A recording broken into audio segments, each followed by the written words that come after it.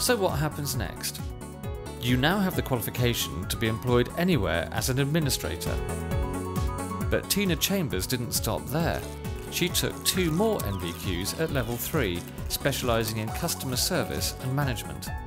And she went on to do an NVQ4 in management as well, which is the equivalent of a foundation degree.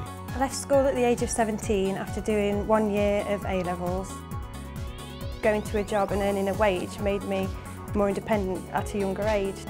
I applied at the Derbyshire, not really knowing where it was going to take me, and that job then led me to Babington Business College.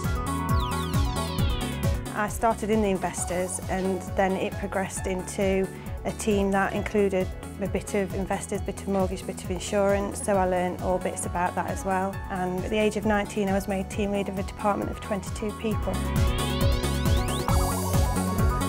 I was earning a good salary, I'd got my own car, I've now got my own home and future plans to get married, so I'm probably a lot further forward than a lot of people who would have gone to university.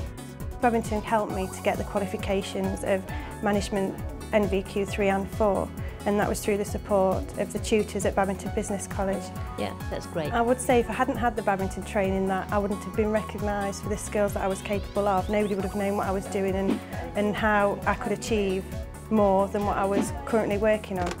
The training was actually very easy to complete because it is on the job as well. You're doing that job, so you can prove that you're doing it.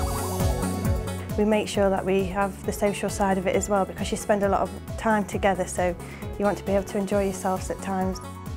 To be a successful manager at a young age, I think you've got to be confident, you've got to believe in yourself, you've got to believe that you can do what you want to do. And if you ask my mum, it would be being bossy as well.